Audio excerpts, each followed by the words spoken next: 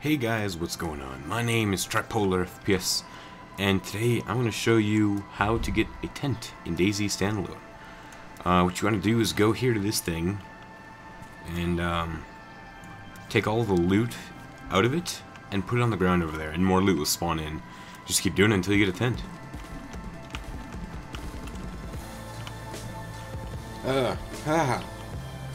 Took me a long time. All this stuff spawned in there and I took it out.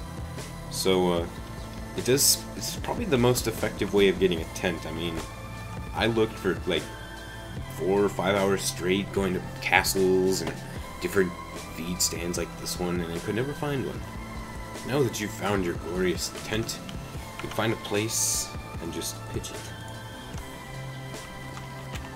And bask in the glorious 63 slots, and then being able to store pretty much anything you have. Thanks for watching, guys. Leave a like and comment.